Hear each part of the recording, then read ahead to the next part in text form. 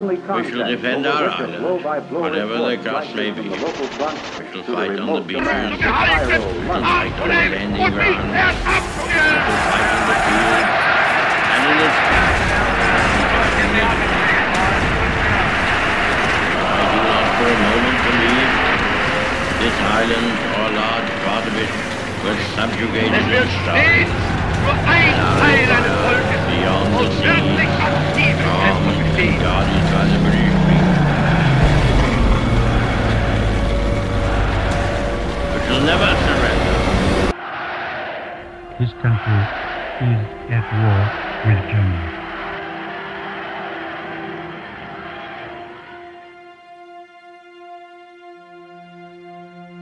At 7:50 a.m. on the morning of August the 9th, 1945, air raid sirens began to ring out in the Japanese city of Nagasaki.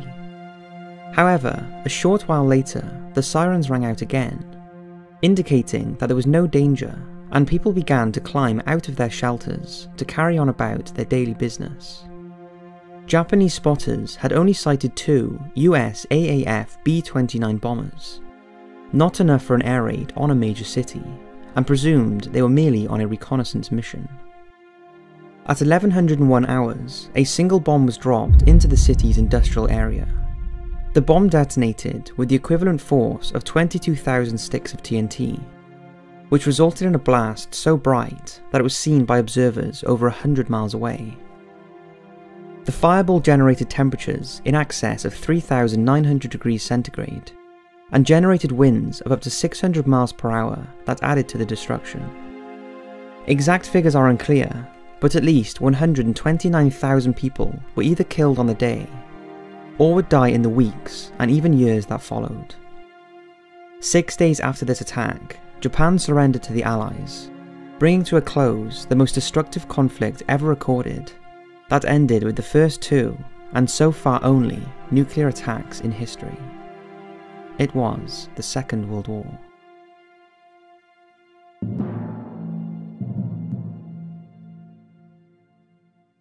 It's impossible to dissect the causes of the Second World War without discussing the rise of the Nazi Party in Germany and its leader, Adolf Hitler. Hitler was himself of Austrian birth, but he fought in the German army during the First World War. When the war ended with Germany's humiliation, Hitler felt especially bitter about it, and like many in Europe, he feared communism spreading beyond the borders of post-revolutionary Russia. In 1919, a year after the end of the war, he joined a new and little-known political group called the German Workers' Party, and used his great ability as a speaker to stir up crowds and gain support.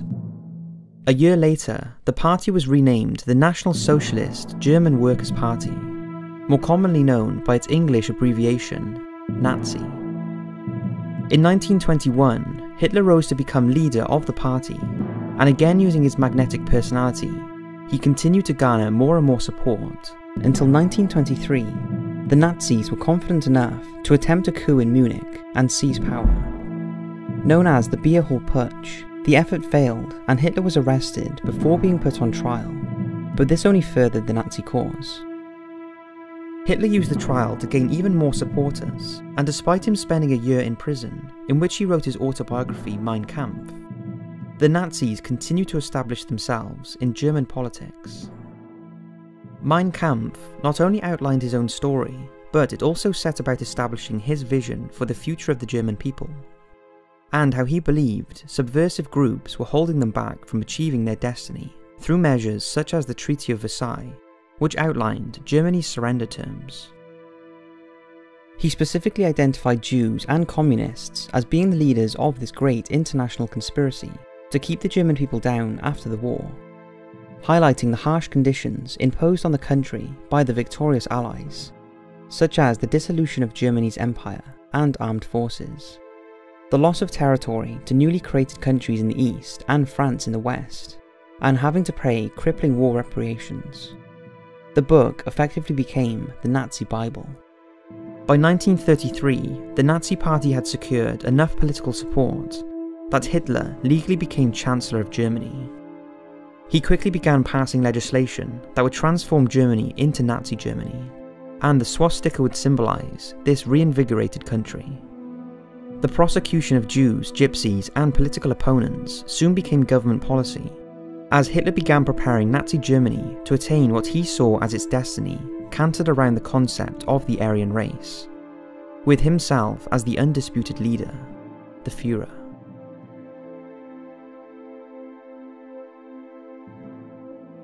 History records that the Second World War began in 1939. However, some historians now argue that it began in 1931 with the Japanese invasion of Manchuria in China.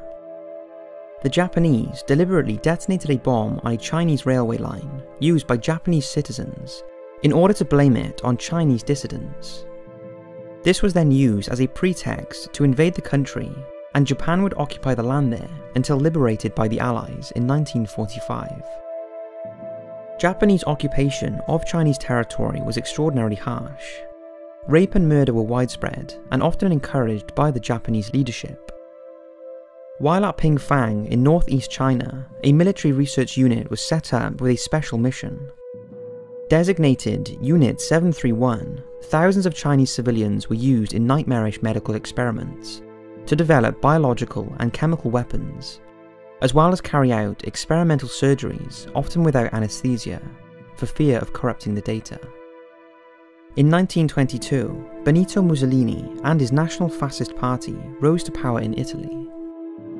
Very soon, he began reshaping the democratic political landscape of the country into a dictatorship cantered around himself. Mussolini, like Hitler in Germany, believed his country had a destiny and wanted to build a new Roman Empire, beginning with a massive build-up of his armed forces. He was not afraid to use them, and proved this when he sent his forces into Abyssinia, modern-day Ethiopia, in 1935 to start the construction of his new empire in Africa. If Manchuria can be considered the first battlefront of World War II, then Abyssinia was the second.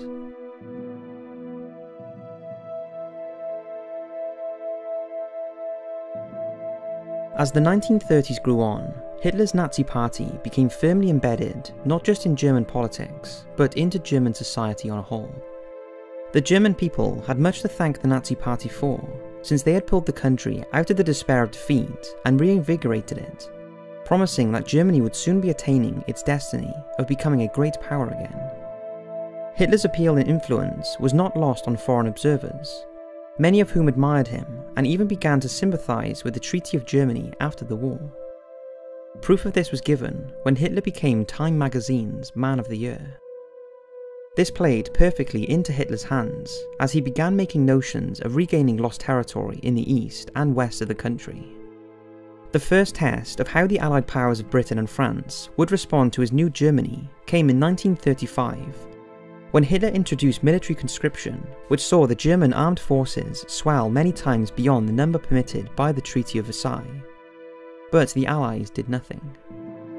Encouraged by this, he then ordered his troops into the Rhineland in 1936. The Rhineland had been demilitarized in 1925 in order to create a safety zone for France, who, along with Belgium, had occupied it for a time due to Germany's inability to pay war reparations. Hitler had given secret orders to his men that should they encounter French military resistance, they were to retreat because Germany was still in no condition to fight a war. Despite protests by France at the Legion of Nations, the precursor to modern-day UN, again they did nothing.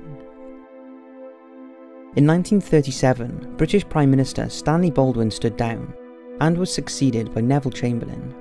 Meanwhile, Germany continued to rearm, and now set their sights on reclaiming the German Sudetenland, which had been absorbed into Czechoslovakia after the war. At the same time, Hitler looked to his own birth country of Austria to become a part of his new Germany, although this was again forbidden by the Versailles Treaty.